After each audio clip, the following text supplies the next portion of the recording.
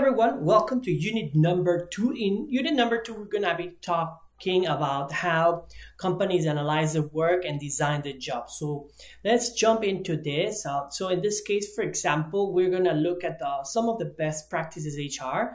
Here we talk about how a Google vice president goes through the processes, really how they design the jobs, how they understand what the company needs, and how they get the best talent. So please take a look at it. So let's first talk about the workflow design. So in this case, we need to understand the whole process, right? For this one, we will talk a lot to operations. The people in operations are going to tell us, as an HR professionals, we have this system. Sometimes we may not understand the technicalities of the machines or the process, but that is where, again, we will talk together with the operations and say, okay, so what kind of employees you need? What is your process? Where do you need people? How many hours? I need to talk to finance as well in terms of budget, how much budget we have, etc., etc. So we understand the whole flow of the process, from materials to production to delivery, how it works. We need to understand where we need employees and what kind of skills need on each one of them. Okay, so here we have, for example, we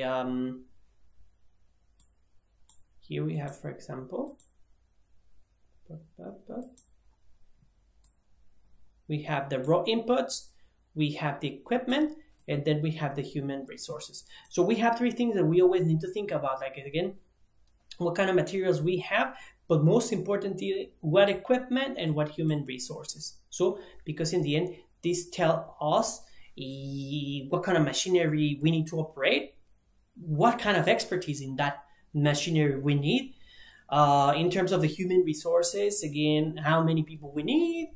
Let's say, for example, I went some time ago to the Kia factory, and in the Kia factory, something happens that I see very little humans. Mostly with robots, but what the job was from the employees was to operate some of that complex machinery, and some other was just looking at the final touches and try to see whether there's any defects or measure some things and so on. So again, Kia has a very specific workflow that they use less humans as they can. So in this case, that leads us to think of what activity they're going to perform, and in terms of the output, how many, in this case, for example, for Kia, how many cars we are producing per day. I can't remember exactly. They mentioned that time, I don't know, 2,000 cars per day or so. So they have their KPIs, and they know what they want to fulfill over time. Okay, very good. So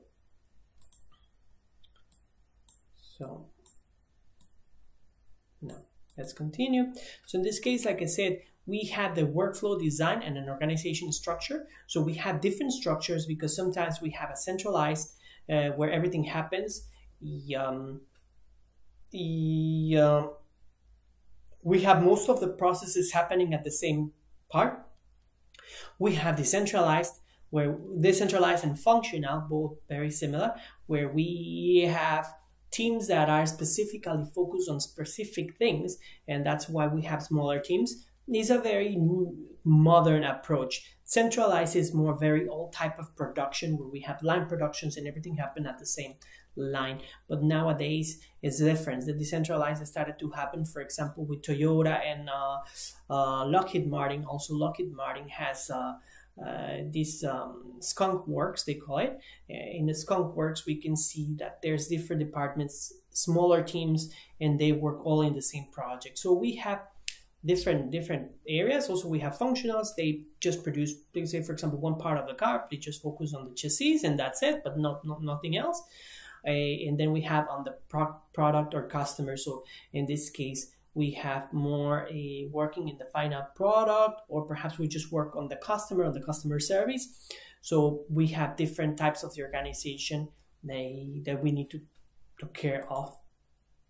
So when we talk of job analysis here, for example, we say firefighter. So we have specific tools and a specific physique that we need from them to carry out this job. So we do a job analysis of what we need. So we need someone of this height we need of this physical strength. And although it's very simple, we require people with those specific abilities or skills, right? So in this case, like I said, we have in the job analysis, the first thing that we have to do is getting a lot of information from the operations, from the operation itself, operation managers.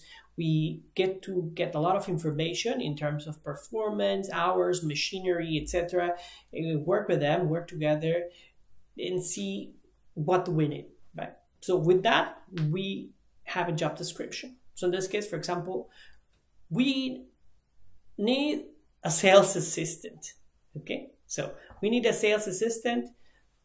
What for? What do they need to do? So first of all, they need to have the things arranged in order. They need to know how to carry out the stock, how to take measurement of the stock.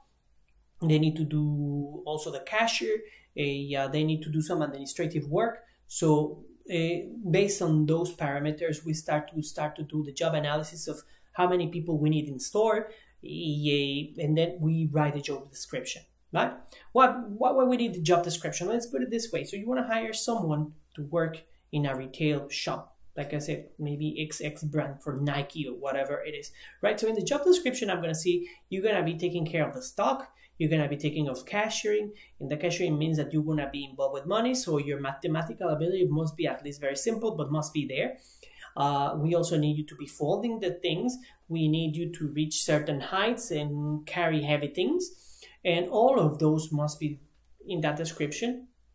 Job specifications, it requires you to work from 8 to 5, weekdays on weekends, specifically more on weekends because we have more customers. So again, the more specific we are, the better the job will, the better the right expectations will be set for the employee. Because sometimes that doesn't happen. So we have to think of that, right? Very good. So in this case, we have the job description. Like I said, you have seen it. Whenever you have looked for absolutely any job in your life, appears a job description. You will be doing this, that. And then after that, we're going to pay you this and that and that and that. Send your resume. So we have that. It has a list of essential duties with detailed specifications. And again, the more detailed, the least anxious you will feel as an employee. I think anxiety, researchers know that many employees get very anxious and nervous because they really don't know what to expect. So the clearer are the expectations, the more likely the employees feel better and they know what they want to expect. Here, for example, we have a sample of a job description. That one you can read on your own, right? And in the job specification, we have a list of the CASAU. We call it the CASAU. So the CASAU is the knowledge, skill, ability, and other characteristics. So what kind of knowledge you have, right? In order to perform that job. What kind of skill? I need someone very skillful or not salary. Other abilities that you have that is not skill is more like, let's say, for example, if you have some good leadership or you can talk well, that's what talks as ability, and other characteristics, which is maybe perhaps you have maybe you have a certification in sales, right? So let's talk about again the retail job. So what you know, these people is very knowledgeable in terms of in terms of cashiering. He knows some administrative jobs. He has some flair with a customer to talk to them, interpersonal ability. That works very well for them. They have the ability to close a sale. They have those skills, those administrative skills, and again, they have other characteristics, like for example, they have a diploma in fashion retail. So when we look at all of this, matches a good employee, yes, then that's what we need. How many of them we need? I don't know, depends on the operation. But again, we have done the job analysis and that works very well. What's going to happen if we don't know the SOUs required for that job? We may hire someone that is very shy. And that doesn't work because you need to close the sale. So the higher the sales that you have at the shop, then perhaps the better, right? And then later we go to performance, which is, the higher the performance, of course, they get some bonuses or something. But let's go back a little bit to the sales and knowledge, skills, ability. This guy doesn't have the ability to sell. He's not a good employee, or perhaps he doesn't have a good skill or ability or knowledge of how to operate a computer, a cashier, and that doesn't work very well. I saw it the last time with a woman, though. He was a very old woman, and he was in retail. So I remember she was trying to cashier, and she was very slow because she was trying to figure out how the iPad works. It's as simple as that, but in the end, she doesn't have that basic knowledge that is required for this specific job. Yeah, maybe they give them an opportunity because they know she can learn very quickly. But at least when I met her, when I experienced that, I saw that she didn't know how to use it. Then you could see that the younger woman comment very quickly, because it's natural of younger generations to know how to use that kind of hardware, right? Very good. So we have, how do we do this job analysis? Like I said, we have the incumbents, the sources of job information. Who gives you that information? Well, it's people that has been in operations and sales or in the respective department. No, it can be, if it's in the logistics, the logistics people, they're going to give information. If it's in the finance department, they're going to tell you, we need these people that do this, and that. So usually the HR department has to have a very good, strong communication with all the different departments that require people, because in the end, they're going to tell us what they need, and we'll find the best within also the budget that we have, because we cannot just say, I'm just going to hire the best accountant in the world, but I don't have the budget for that. So or sometimes we're lucky, we can hire someone that has a lot of skills, abilities and stuff, and he couldn't find a job, and we were his last option. So it's also about luck. No, I mean, we can have a lower salary, and sometimes people take the job for different reasons, and that's something that also we as HR practitioners, we need to be very flexible of why people is working in a certain company. Maybe this person just wants a more relaxing job, and that's why he chooses this company, or is near your house, or I don't know. There's many things. Okay. So we have also the position analysis questionnaire. So in this case, we as HR practitioners, we can get a lot of information from the different departments by doing this position analysis questionnaire. So in this case, we ask already the people in the department, what do they need to do, what is the work output that they have to do, how many area or hours they need to work, how many tools they have to produce, etc., job context, in which industry, and other things. So throughout these questionnaires, we can do that. Okay. Also, we have the Flashman job analysis system, which we have is a job analysis technique that asks again the experts to explain a little bit more about the job. So we will try in our best capacity to understand what they want, what they need, and try to write that job description and that job analysis, and then design the job for the right person. This is a bit more open, right? So in this case, we need to understand also the teamwork, who they're going to be working with, sometimes whether it's complementary to other people's skills or abilities. And also we need to understand, again, the composition of the teams, how they have to deal with orders, who are the bosses, what is required out of them, and how they can work in a certain specific team. Some teams are very high performance teams, so I need high performance. Or there's a team that they're very high performers, but it's very authoritative. So in this case, I need someone that follows instructions only and just don't talk at all, right? So again, in this case, it's important to have a good job analysis, because the clearer it is, the better path we have for the employees, and the more that we can squeeze them in some certain way. Means we can know maybe we need less employees. We redesign the job to make it easier, to make it less straining for them. And so that happens, right? Also the same thing, if we understand the job analysis, we can say, okay, so it happened. I don't know, for example, when I used to work for American Airlines, we have the performance appraisal and the training. No, so performance appraisal was how many calls you received and how many calls were successful, whether you follow all the protocols that we taught you during the training, and based on that, every month they will assess you. They will hear your calls if you were in the call center, hear your calls, how you talk to the customer, etc., etc. And based on that, you'll get a tick. You did it very well this month, or nope, you didn't very well. So we need to change, because in the end, the customer service satisfaction is not at the levels that we want. Okay, so in this case, it was very clear. There were things that it was already stipulated. The employee has to have this, do this, do this, do this. Da, da, da, da, da, da. There were a lot of things and ticks and don'ts. So every end of the month, we will talk to the employees and say, okay, you did fulfill, you didn't fulfill. Okay, so now again, transit job analysis. So nowadays, jobs are changing. We're trying to make it more fulfilling for employees. We want them to have a better professional life rather than just doing the same work all the time. We want to hear them, we want to involve them, we want to make them feel rewarding at their job, that they are needed, not disposable. That's a very bad practice in many companies. That is, well, if you're not here, I'll just hire someone, just bye, I don't need you.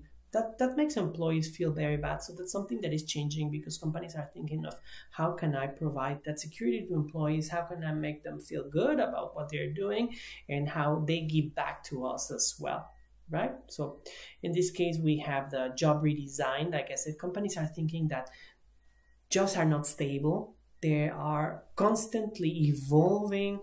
The functions that they have to do are constantly moving and evolving. So we need to adapt to that and change as much as we can.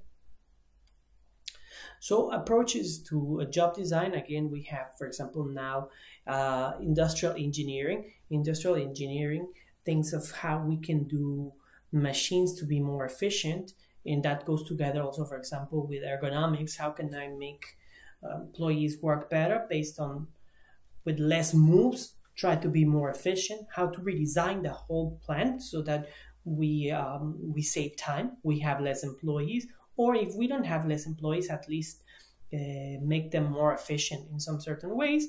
Again, like I was saying, we have design for motivation, which is how can I make employees feel better with what they're doing? So I give them a voice, I let them express what they want, what they feel, and sometimes bring innovations to the work itself. If an employee says, I think that the production line is not very efficient because I have to walk from here all the way to there to bring the boxes. So if we had a warehouse or a small warehouse on this side, perhaps that could be better. So if bosses listen to that and say, yeah, I think that's a great idea, let's just analyze it, they bring it to the industrial engineer and say, okay, what if we change the line a little bit?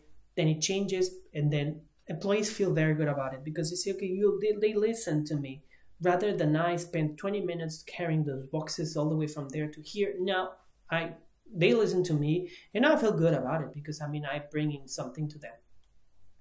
And then also we have design for mental capacity, which is how can we stimulate employees so that they don't keep on doing the same repetitive actions over time. That is very tiring and in the end demotivates employees. So how can we then give them more tasks or things, or make them feel that they are involved in the company and they are really part of it, right? So in this case, this is what I was talking about. For example, we have skill variety, task identity. That means that whatever you're doing, it's important. So this is something that we try to do with employees nowadays, which is you're not just a node that can be replaced as easily as can. You're doesn't matter that it's a very small thing during the production line or during the service. What you're doing means something to the company. We can lose a customer because of you. So in this case, you are a very critical part of it, right? So in this case, again, we have how when we think of the old way of designing jobs is just do the same thing, do it repetitively. We don't listen to your voice. Just shut up and do it 1,000 times. That has changed, and it's changing slowly and slowly. So again, that happens also when we design jobs that have more things to do that are interesting for the employee. not just more things to do because we give you more to do. And we have again the job extension and job rotation. We change you. Sometimes you do this, sometimes you do that. So at least you get a fresh change of mind, right? Very good. So in this case, we also can talk about, for example, self-managing work teams, which is we let them operate in the way that they want. Yeah, of course, the company has a certain way to operate, and you still have to follow all the major umbrella policies of the company, but at a minimum scale, at a smaller scale, we give you some freedom, right? So you can come at, maybe the supervisor says you can come at any time you want as long as you perform this, right? So we give them more flexibility, and that's something that is working very well. Hey, again, in this one we have alternatives to the 8 to 5 job. So in this case, we have the flex time, which is you can take up your breaks as long as your job is done. We have the job sharing, which is also, for example, I have 2 employees that can do the same job at the same time. Same job at the same time. The same job, you can take turns and perhaps help each other in some certain ways. Maybe you can do this while the other one is performing the same thing, right? So also we have the compressed work week, maybe work longer hours and then some other days you don't work. So in this case, we have ways of redesigning so employees feel better, have more flexibility. That is ultimately what new generations are looking for, flexibility. Can I go on a holiday whenever I want? Yes, because there's someone that can do your job for you, right? So here it is, the flex time and the job sharing, right? And nowadays, the current situation forces to telework, work at a distance, and the companies didn't want to do it, but now because of Corona has changed the whole situation, and companies are looking for doing this more and more in a better way, right? And lastly, let's talk about ergonomics. So in the job design, again, employers are thinking of how can I make the work better for the body, the physiology of the employees. You realize, for example, when you click, you just click, click, click, click. Then here you have, for example, one little bone. So pretty much is not in a natural way. Well, I don't know if you can see. So for example, now some companies say we're gonna think of the ergonomics of that, because there's many employees that perhaps because they are too much time on the computer, they are facing a lot of trauma in that specific part of the wrist. So we're going to buy for them the mouse that is on the side, and that one doesn't have that issue. So this is just a very simple example, but of course, again, economics also go into companies that require more physical skill. So how can we rearrange everything so that's easier for the employee to really carry out their work? So with that, we're done for this unit. If you have any questions, please, you can ask them directly in the eCampus. Or again, you can contact me anytime. Thank you so much, and I'll see you in next unit.